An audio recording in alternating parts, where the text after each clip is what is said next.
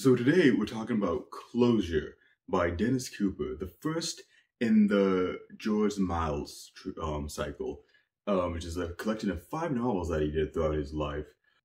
And pretty much this book is about, it's another transgressive book. It's about a kid who is gay in high school and focuses on his interaction between other students and people in the art scene as well. Sometimes it kind of reads like it's in college, but I believe it's in high school because he's still living with his parents and just various stuff like that.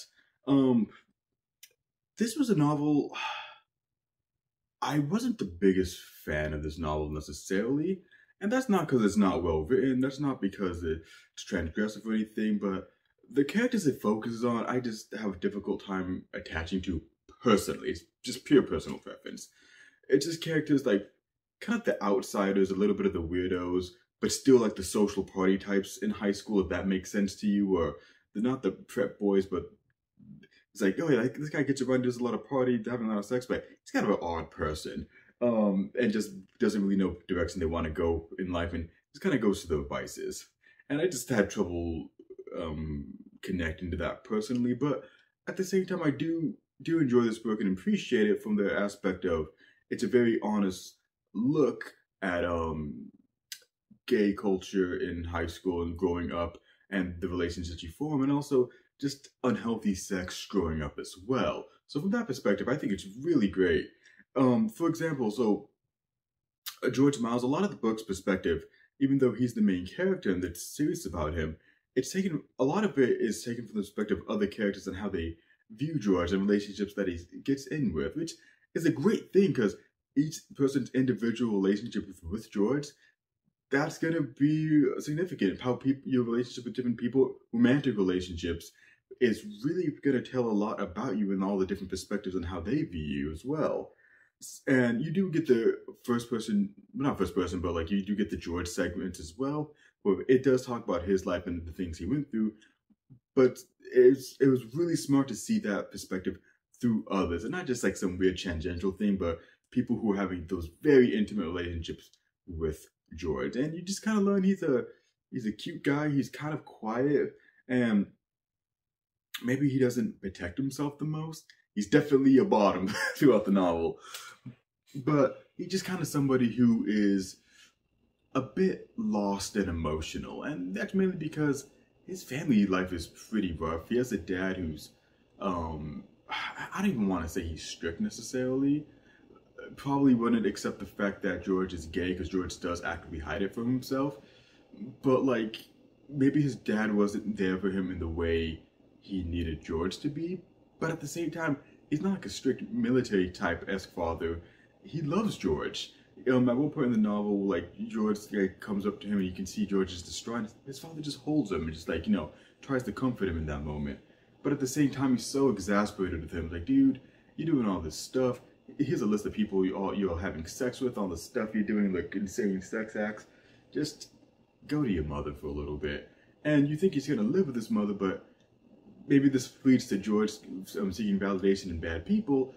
His mother's in the hospital, so it's like he's a young man dealing with the grief that his mother's terminally ill and just dying. And in the novel, she does die, and just sends him over the edge even more so.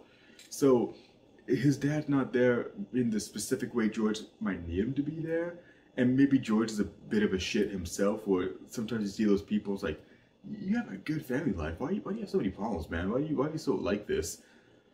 And so the validation he seeks from others, they often view George as an object.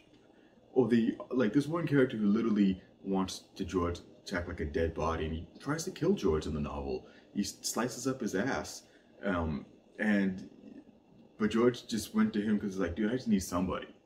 I just need somebody there for me. He goes to an older man who has violent tendencies. And an older man dealing with underage kids, like, what is this guy doing? Why does George go with him? But then he also entertains other older man's advances. He pushes some away. But it's funny. It's kind of like how you hear about women, how they get hit on a lot when they're teenagers by men who obviously shouldn't be hitting on them. It's the same thing with George with the older man. He will pull by next to him, try to hit on him, try to hit him in his car and stuff like that. And George doesn't entertain it, but then sometimes he does entertain it. He has people who will insult him socially as well. So he just going around not finding the best people in life for him. And that's really contrasted by his older male partner, Felipe, which it gets a little out there, but he comes to America because he really had the desire to kill somebody. He wanted that erotic experience. And he has an opportunity where he sees a death. He doesn't participate in it directly. He kind of does, but he doesn't go full force because he joins a group of people and they kill somebody. And it just kind of seems a little out there in the novel. Like, where did this come from? I think the intention by Cooper with this was to show, like, George is on the fringe right now. He is dealing with a lot of bad people, but they're not, like, terrible. Like, yeah, that one guy cut up his ass and, like, they're doing drugs and stuff like that. And, you know, while that one guy's dangerous, he's not the fully formed sense of danger. And the fully formed sense of danger is these adults who actually do kill people. These adults who do harm people. And I think he put that to contrast, like, hey, if George doesn't get out of this, you know, maybe this cycle, yeah, I just thought of that now, it's just stupid, but if he doesn't get out of this, this is what it can lead to, and this can have a lot more real world consequences. Yeah, he got started, that's disfigured, and that's really bad, and that's very consequential, but he's still on the periphery. But as you kind of get through this novel, which is the sad part, you can tell he's not escaping it. He pretty much gets raped at a party, actually, but it's not really treated as such. And I don't think that's Cooper trying to comment like it's not that bad, because George is knocked out and a guy starts fingering him and stuff like that. And again, I don't think it's Cooper saying like, oh, it's not a big deal. I think it's more Cooper saying like, George is so into this culture and in this stuff that like, some of this traumatic stuff and inappropriate things doesn't even register with him anymore. And it's kind of like the people I knew like in high school and stuff like that, where it's like they're getting into these weird relationships. When I saw them later, they're in these situations that are not good for them, but it almost doesn't register. Like, it's like, hey, you're very out there. Or like people I met later, or like exes I had, like, hey, this is not appropriate. like the life you're living, that's not normal. And that's where George is at. He's just not a normal thing, but he doesn't really have a pathway to get on that, because a lot of the people he's with, they're the artistic bum types, unfortunately.